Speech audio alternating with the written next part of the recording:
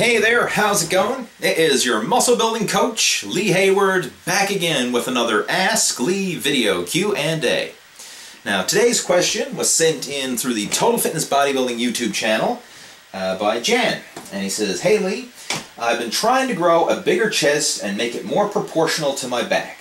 I'm a rower, and since I've been working out for a short time only, I started working chest every day, hoping that it would grow fast. I have this fear of not getting the results if I have a day off from the gym.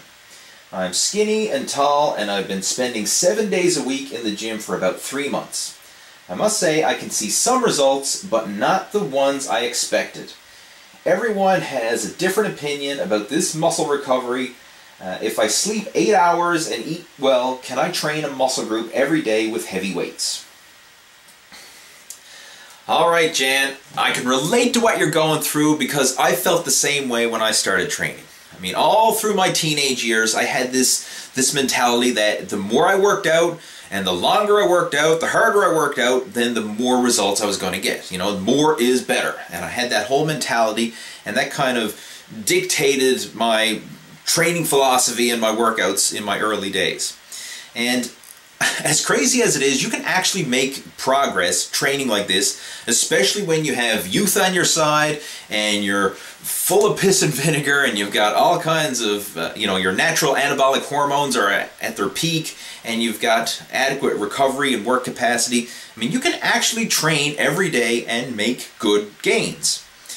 But what's going to happen eventually is you're going to get to the point where you're breaking your body down faster than it can recover. And this is known as overtraining. And overtraining is real. I mean, if you push yourself beyond your recovery levels, then you are going to shortchange your muscle growth. I mean, what happens is you're going into the gym and you're breaking your body down day after day after day, but you're not giving it a chance to rest, recover, and grow. And not only is this going to affect the individual body parts, but it's going to stress out your central nervous system. And this can just cause your body to break down in general. I mean, people who are severely overtrained, they find your immune system is going to get weaker, you're going to be more susceptible to getting sick and infections like colds and flus and things like that. So this is a serious issue, and you need to take a step back. Take a step back and look at the big picture.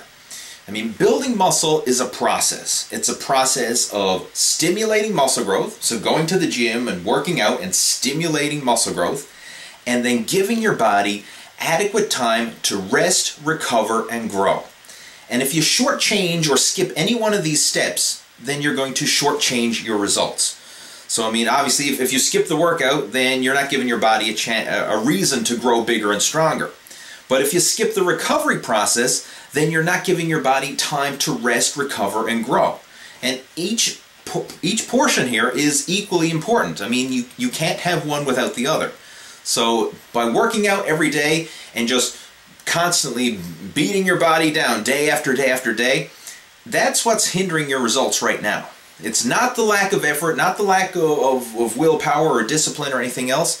It's that you're providing too much. You're not giving your body a chance to rest, recover, and grow. And generally speaking, it takes about 72 hours for a muscle group to recover after a workout. Now again, this is a generalization because obviously if you do a short workout, an easy workout, you're going to recover faster. If you do a big, long, hard workout, then the recovery is going to take longer. But on average, it takes about 72 hours for a body part to recover. So knowing this, you should limit your body part workouts to no more than twice a week. So instead of training your chest 7 days a week like you're doing right now and probably not getting that good of results, cut back to training your chest twice a week.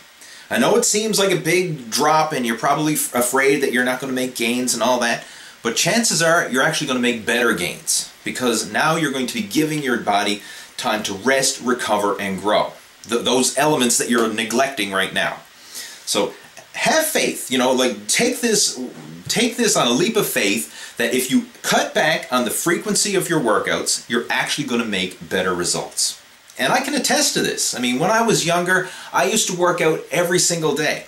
But it wasn't until I kind of smartened up and somebody else kind of shared what I'm sharing with you, shared the same thing with me, and that I cut back on the frequency of my workouts. And I actually found that I made my best size and strength gains working out every second day. So I'd go to the gym one day and then I'd take the next day completely off to let my body rest and recover.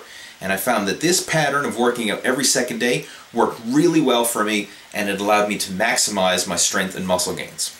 So that's what I challenge you to do right now, to cut back on your workout frequency and give your body time to rest, recover, and grow. And I bet you'll be pleasantly surprised over the next few months by just how big of an impact having adequate rest and recovery can make to your overall muscle gains. So give that a try, and if you have any comments or feedback or anything like that, feel free to post those down in the comment section below, and I'll chat with you down there. And stay tuned for our next video coming soon. Take care. Over and out.